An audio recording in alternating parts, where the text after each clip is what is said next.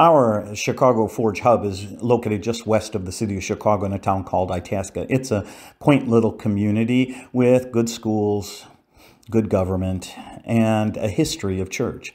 It considers itself a modern-day Mayberry, which is probably a pretty nice thing to consider yourself unless you're running into a world that is struggling with the idea of higher than expected corporate profits, higher than expected costs of living, higher than expected diversity than you ever could have imagined in the town of Mayberry.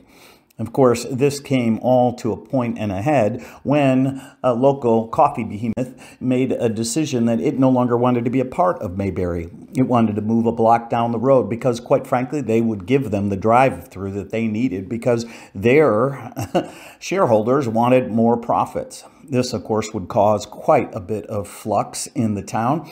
What are they going to do now? Where would people meet? How is this going to go forward? At one point, there was even a Save Our Starbucks campaign going on. It was crazy, but we as the hub here in Chicago made a decision to kind of listen to the people. What we heard is that there was a need to connect, that there was a need for gathering space, that there was a need to serve the commuters who go downtown and come home every day. There was a need for after-school care for elementary kids because that's where they hung out, the Starbucks after school. And then, of course, there was a need for some love in this community that offered grace and mercy.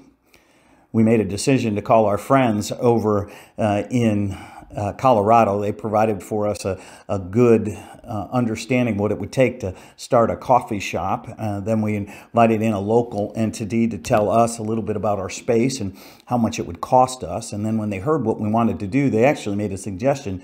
You know what you might want to do? Why spend all this money? Why not just get a coffee truck? Well, that really moved us to action. We created a small patio outside our garage area, and then we went out and landed a coffee truck. It would be provided by a local restaurateur, and we didn't even know who would run it, but we decided we'd go out for some grants, and sure enough, we got $10,000 to buy some coffee equipment, which isn't much, but it provided just enough to get us off the ground. We would launch outside the center, and it would be an amazing time of meeting our neighbors. We didn't have somebody who was actually ready to run it yet, but then one of our partners stepped up, Positive Intentions, made the decision that they would run the coffee truck, and all the profits that would be made would go to help those in recovery. It was a wonderful time in which people would connect. People would stop by. There would be conversations, old folks, numbers of people would be having conversations just outside the coffee truck. We really were pouring unity into the community.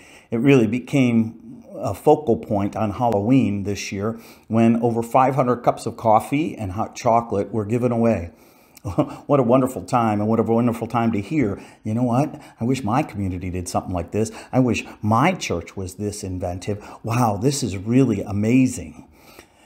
You know, it was good for us to hear because we thought about trying to continue all winter long in Chicago, but it gets a little cold around here.